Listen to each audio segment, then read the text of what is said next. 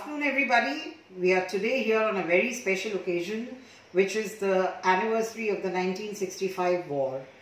And who better than a person who was there? He was in the Navy, got commissioned 5 years prior in the year 1960, and then, had everything fresh and everything live to talk about, a war which India takes pride in winning. Welcome, Cmde Ranjit Rai. It's so wonderful to have you on ADO's chat room. And sir, you were there, 5 years commissioned. What was it like? Well, it's a pleasure to be in the museum to talk about the 1965 war, because I'm one of those few who were commissioned in 1960. So we saw it all live. Well, we must situate what India went through. 1962, the Indochina War had put our morale down. We were not sure of what the future would be. America was arming Pakistan, and therefore Ayub Khan took this decision that he was going to do the second war of Kashmir. So there were skirmishes in the Kutch area. The army, the border security forces, and the army was handling it quite well, we thought. Then there was a ceasefire, an agreement with the World Bank, and therefore everything looked very peaceful. What was it in the Indian Navy? We did not know much of what's going on. Operation Gibraltar was going on, sending people into Kashmir. The army was handling it again. But if I remember correctly, the Indian fleet was coming back near Kutch's coast, and we thought they will help in some way. It did not happen. Vikrant was in refit. Young officers like me were waiting to see what is this all about. Yes, on 1st September, the army, the General Chaudhary ran to the Ministry of Defence Minister Jagjivan Ram, and he said to him, we need the Air Force. Chumb is under attack. And therefore, magnificently, we heard Air Chief Marshal Arjun Singh flew vampires that very evening within 6 hours. What a readiness that was for the Air Force. Without warning for a war had begun. The 17-day war had begun, and therefore vampires were shot down. That's history. And the Navy said, now we must go in. There was a cabinet meeting, and Joint Secretary Sareen, who later became on the Defence Secretary, made a note to Admiral Soman, the Navy will not operate beyond Porbandar. You are not to take on any action. Why? Intelligence reported PNS Ghazi. We had no submarines. Pakistan had PNS Ghazi, a 10th submarine. So Prime Minister Shastri and the cabinet had no idea how to use the Navy. They used the Air Force because they were a little worried. Well, why bring in the Navy? And therefore we were disappointed. And I must say, before you ask me any question, it's in Admiral Soman's book. I was his flag lieutenant. He had told us all about it. He went to see the Defence Minister. Defence Minister took the file, initial hit. 5 days of war were over. Navy was not involved. 5 days were over. He said, no, I must go and see the Prime Minister. He went and saw Lal Bahadur Shastri, who said to him, it's a cabinet decision. Cabinet notes are what the government orders. But he said, I'd like to meet the President of India.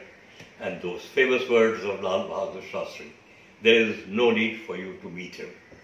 So the Navy, unfortunately, you're taking the trouble to come to the museum to ask you, we did not take part in the 1965 war, but we were all ready for it. We were itching. The Brahmaputras were ready, the Bees were ready, the ships were ready, Mysore was ready. Yes, Vikrant was in refit. And so I was also ready that I might get a chance to be on a ship and go and take part in the war. But the Navy did not take part. Yes, 5 ships of Pakistan came at high speed to hit Dwarka. They shelled Dwarka. Nothing but a cow was killed.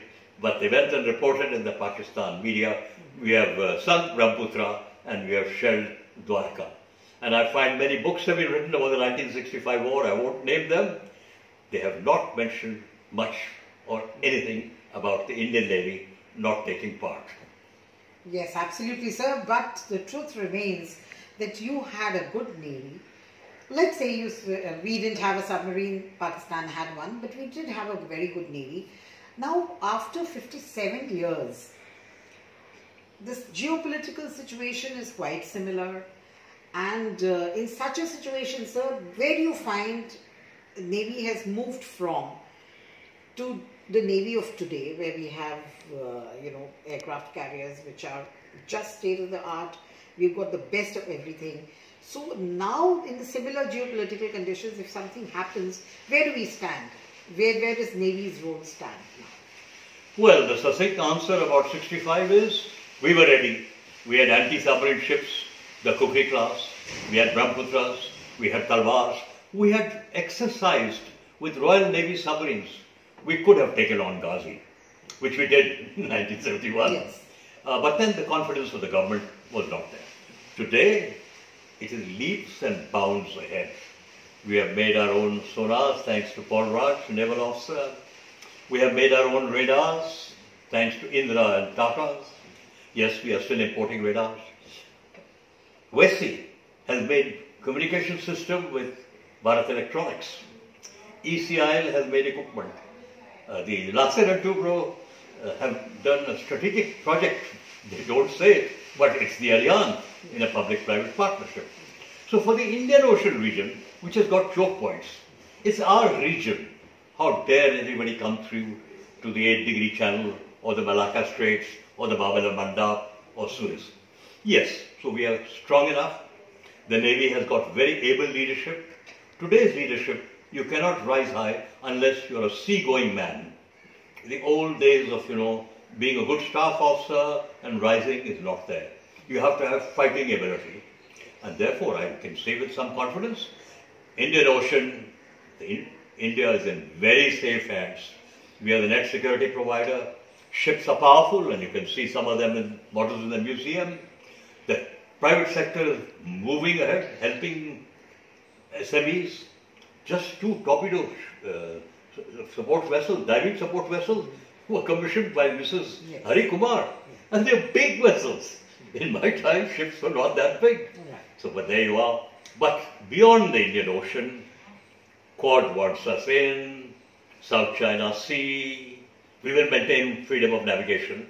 But I don't think deployment in those long areas is still a feasible sign that the government of India gives more emphasis for more platforms, more superstructure and so infrastructure, so that we can go beyond what we are today. We need tankers for that. We need a little bigger aviation with P8Is. So nothing to worry. Indian Ocean with Indian Navy is in much better shape than 65 or 71 is my reading, having been through that whole period. Very true, sir. And when we continue with this, sir, we have 2 very major mantras of the Government of India, to which Navy has been the harbinger. We have the Make in India and the Atmanirbhar Bharat. Navy has always been doing it. And it's a long story, except for the aircraft carrier and some other very major strategic requirements. Navy started the process. Army and Air Force are still in the process of following. So with that, sir, where does Navy stand when it comes to fulfilling the Make in India plan? Well, Aviation Defence Universe has been reporting. We built, our Navy brought 14 ships from England, whether it was Mysore, Delhi, or Vikrant, or Brahmaputra and the Kukri and the Talwar class. Officers and men stood by them. They knew how to build ships. So when they came back, they said, we have to build our own. So we were way ahead of the army, which is still struggling with the tank and the rifle. Air Force is still struggling and coming up online with the LCA, which navies helped them. The navies helped them with our LCA, making it lighter, giving it ailerons. So we are well ahead. Well, not boasting. But because of our pedigree and what we learned from the Royal Navy, the powerful Royal Navy, then we went to the Soviet Navy. And you know what? I was liaison officer to Admiral Koshkov. He looked at Nilgiri. I was very proud of it. And he said, Gade weapons. Where are the weapons? Then the armament has come, the BrahMos, the AK-630, the rocket launchers RBU-2000. So he put power into the Indian Navy. Then we went to the American Navy, and American Navy is now the #1 Navy in the world. So we got their FONOPs, Forward Operating Procedures. We did exercises Konkan, Garuda, Malabars. So definitely, without boasting, as far as exposure on maritime affairs, on maritime exercises, on maritime weapons, like the BrahMos, which is now going to go into the Zircon era, and has not failed. Not a single BrahMos has failed. Urans and clubs have also not failed. So therefore, we are on our way. But India has to have a more maritime outlook to our approach in the century ahead and this century, because it's going to be more maritime. And so keeping this in mind, what basically would, our audience would like to know also from you is that India has a very strong Navy, yes. But what is the level of the perception management Navy is doing for, giving the world a fact, which is there, that we are here and beware when you enter the region. Which is because keeping in mind China, keeping in mind, we do have a lot of adversary navies which are there, not keeping in mind that they are there, and when we enter the Indian Ocean or any other oceans. So where does this perception management come in, where we have been lacking and the others have not? A very good point. Perception management is the 21st century.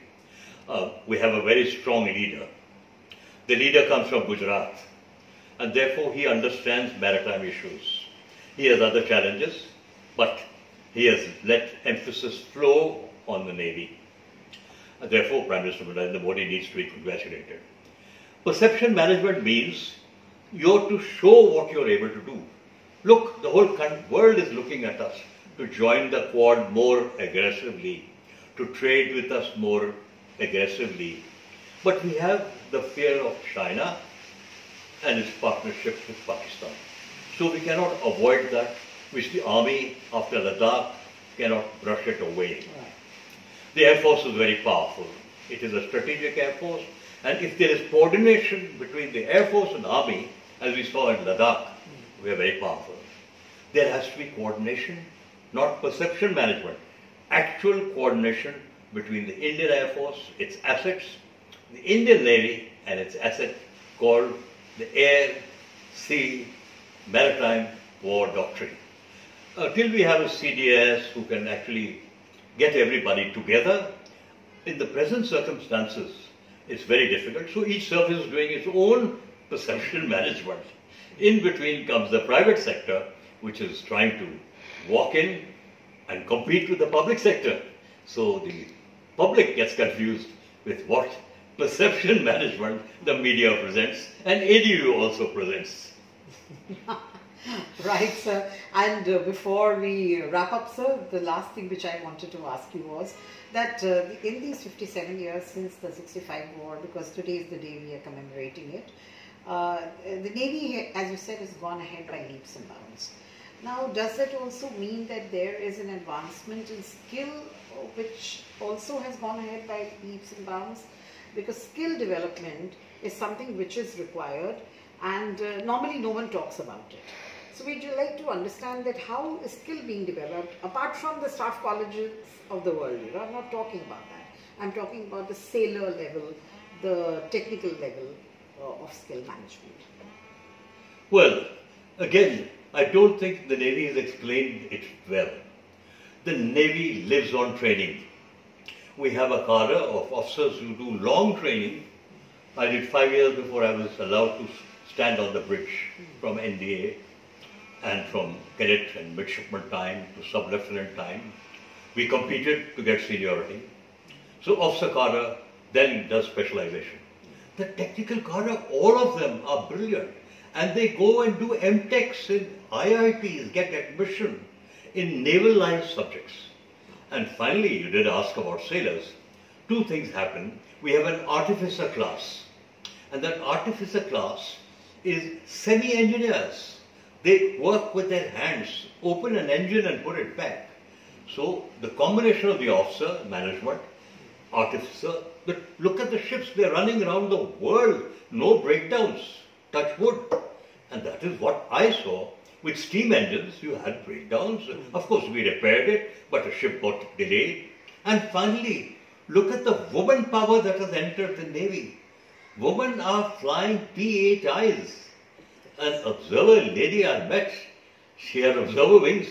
I asked her which helicopter she flew, because I'm a navigator and I know. She said, no, sir, I'm on P-8I with 1,000 hours. You know, that's the Navy today. Girls, 7 women have been round the world in 267 days. My time, it looked impossible. But the women are doing it. So Nari Shakti, technical training, and of course we must admit, the army is under pressure. So young officers immediately go on to the LOC and now to Ladakh with not too much background except loyalty to its regiment. And the regimental officers train them. We don't have that system. We don't have it.